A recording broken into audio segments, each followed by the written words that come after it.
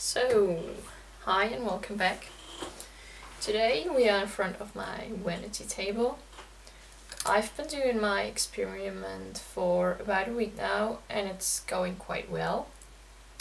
So I thought today I might show you my makeup that I did all of these days, every morning, which is this one. Also, it's a little worn off because I've been wearing it all day long and I've been in the train and stuff, and I just arrived some time ago. I spent the weekend at my parents for the Easter holidays. So, first thing I'm gonna do is take it off and start off fresh.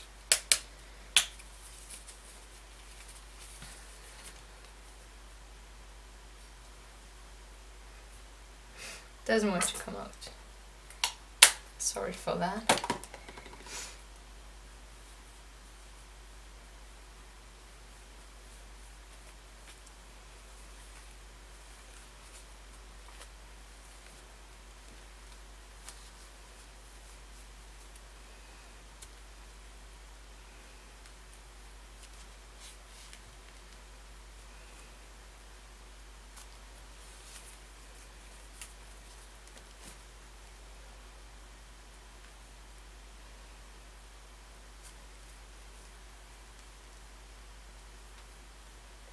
Oh wait, I just have to check on the camera because my battery is kind of low. Oh great, it still works.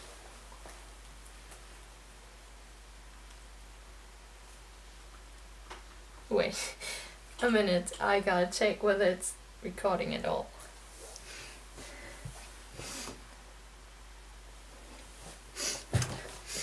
Yeah, I'm a little paranoid. So, next thing is the eyebrows. I shaved them off partly, as you can see, so I can define the shape better.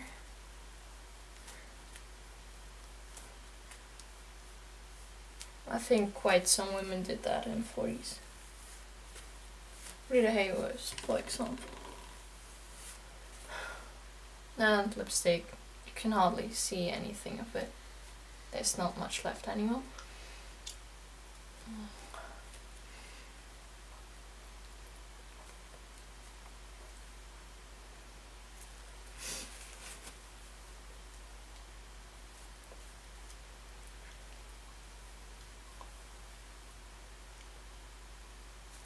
Yeah, this looks kind of stupid, I think.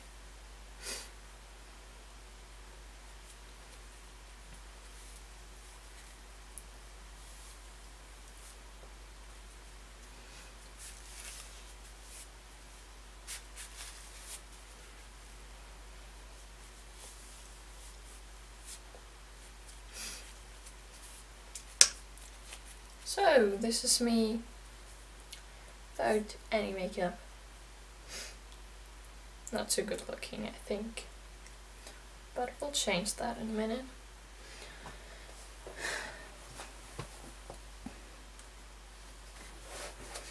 Still recording. I'm a lucky girl. Okay, what I start off with every morning is my day cream. It's not a BB cream, it's just like for caring for your skin over the day. I got dry skin, so this is for dry skin. And I just apply that every morning.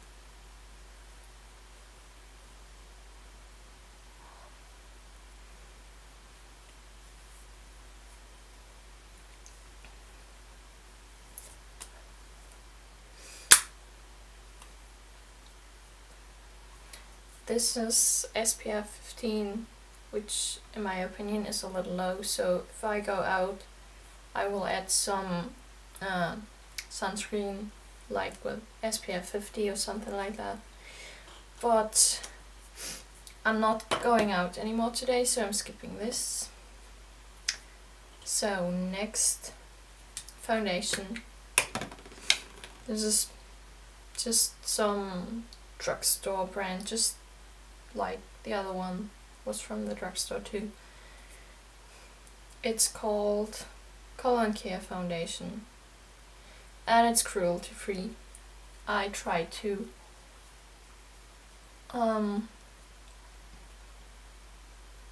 get all of my products cruelty free if that's possible. So we apply foundation.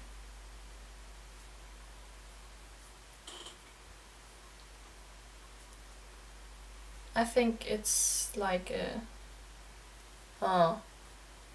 neutral one, so you can use it with any skin tone.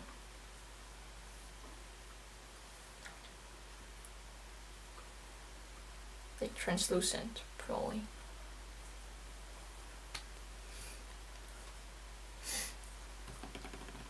Next, we will take care of the dark circles underneath my eyes. I got pretty dark circles. Again, drugstore brand. It's a concealer, but a more pinkish one because that will cover. Oh, I forgot something. I pat on the foundation with this little sponge so it will set better.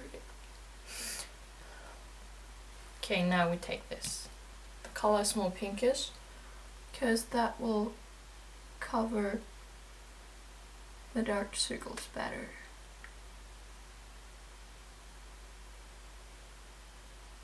And the color is really good for that, but the texture is not so nice, unfortunately. Maybe I should look for a better one. I pat this in with my fingers, smooth that out. I use my fingers most of the time for everything.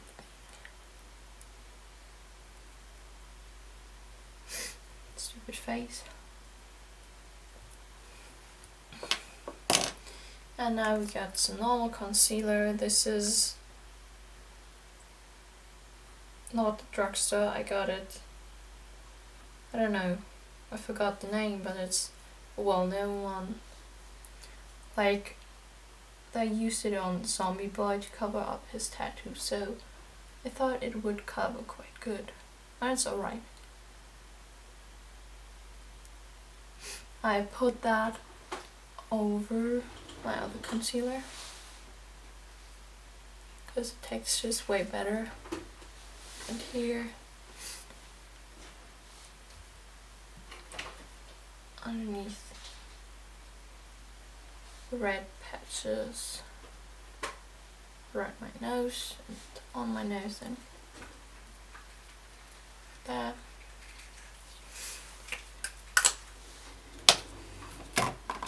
And I take this egg-shaped sponge and massage it in.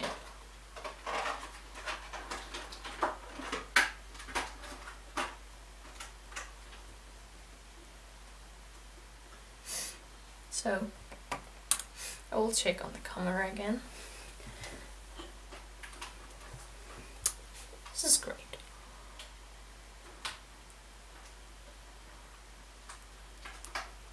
Yeah, they are not quite covered, but as good as I can do it. If you know anything that really works for dark circles, tell me, because I'm really having issues with that. Okay. What do I do next? Yes, eyeshadow. This is again the same cruelty-free drugstore brand. It's just like an ivory color. I apply it with my fingers too.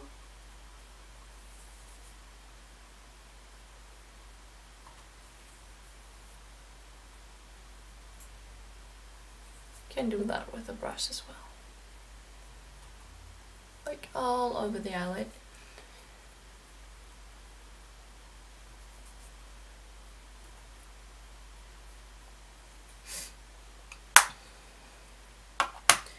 And then we'll take another eyeshadow. It's just the same. So unfortunately the battery finally did die on me. I'm sorry for that. But my camera made a sound when it died, which was really helpful. I didn't know it was doing that. I will know for next time. I was just applying my eyeshadow and I want to continue with a dark brown one. And I apply this like to the crease, so it's kind of a smoky eye. Let's do that on both sides. My tongue's twisted. Kind of. I do that with my fingers again. Here we go. Are you recording? Oh yes you are. Now, after I've done my eyeshadow, I will do eyeliner. Same drugstore brand, but this was a special edition, so I don't think they will make it anymore. And it's a brown one because it was likely in the 40s if you had fair hair, like not brown or black one, that you would using eyeliner that would fit your hair color.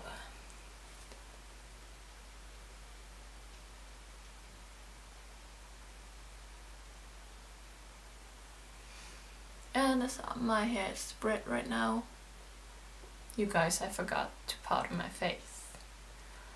I am so stupid. Do that in a minute and the eyeliner's done. Well, so I'm using brown eyeliner because it's more natural and more 40s. Like, I would have done it in the 40s because my hair is red right now.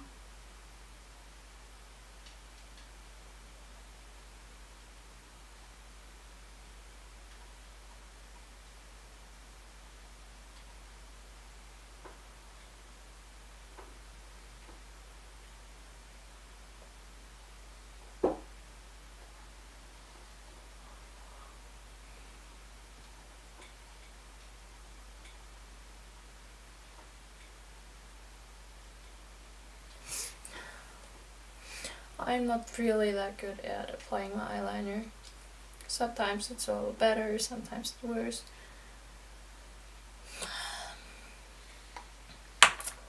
And at this state, my eyes don't look that bad, look really good because there's all this brown mess up there, but I promise you it'll look better as soon as I continue doing it and putting on the mascara and stuff. But first we gotta have to let the eyeliner dry. It's a liquid eyeliner. And like normally I do powder my face right after I've done the concealer, but I will do it right now because I forgot to do it. Sorry for that. It's just a translucent powder.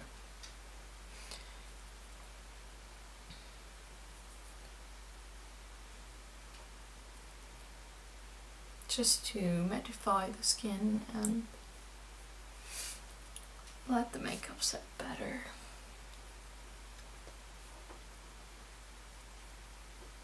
Okay. While the eyeliner is drying, I will draw on my eyebrows. This is from the same brand I'm using all the time. And it's actually a lip pencil, but I'm using it as an eyebrow pencil. And the color is kind of a natural red color. So first I'm going into these little guys, then I'm drawing on this shape.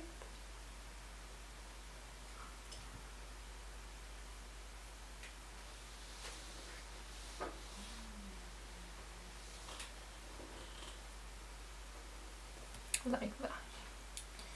And now you can see that the color is a little light on the ends. This is why I will take this dark brown pencil and go over it.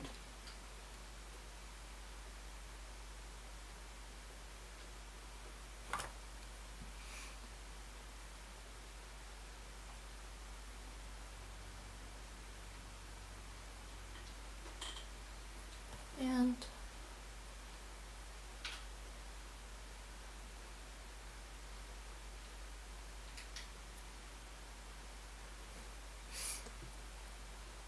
there you go. Now it's matching my hair color quite well. Next, blush.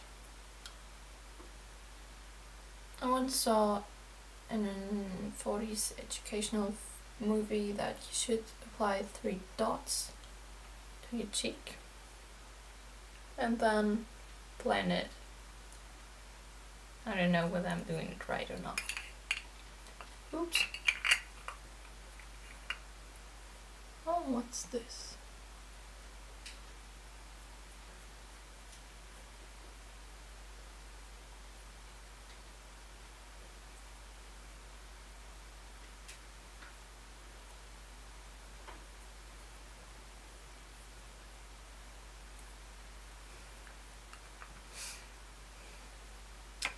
Okay, then mascara. Take an eyelash color.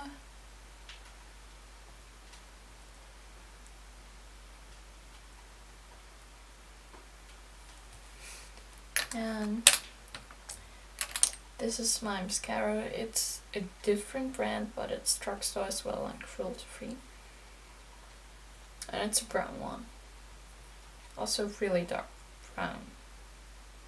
It's not that light, it almost looks black, but it's brown. Just apply some mascara. Just can take any, oops, sorry when it's table. Brown mascara, although I think this is really good. I like it. We'll continue buying this.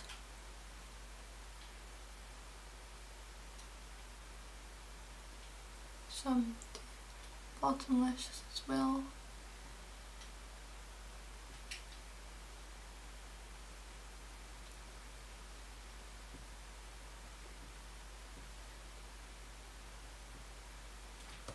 And because this is an everyday makeup, I'm not doing anything more to the eyes. No false lashes or anything. And now, like, almost the most important part of every 40s makeup is lipstick. Mine is the Melon by Manic Panic. And I really like the color, and I think it pretty much matches my nails, or at least I tried to get a color that would match. So, apply lipstick.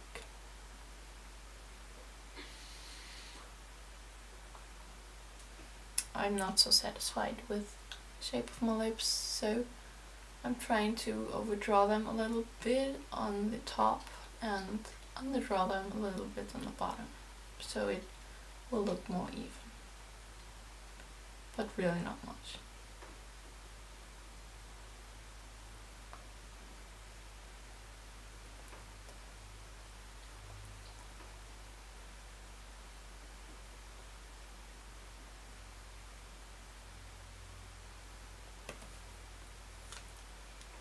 there you go.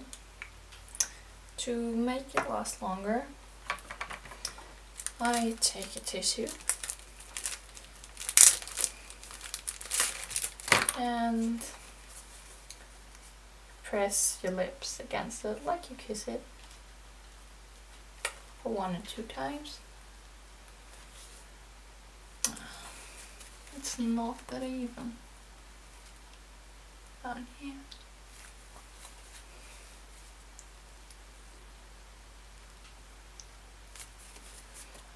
And you do this with your finger.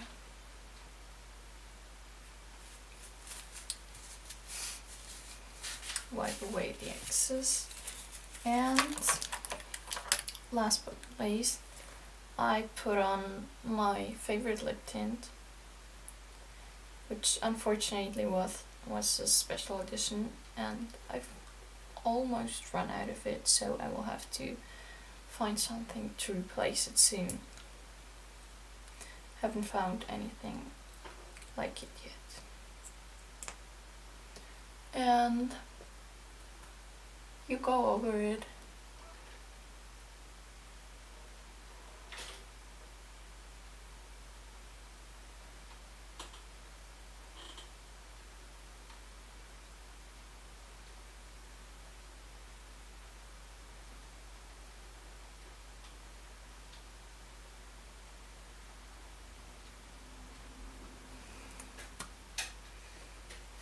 Then you gotta let it dry.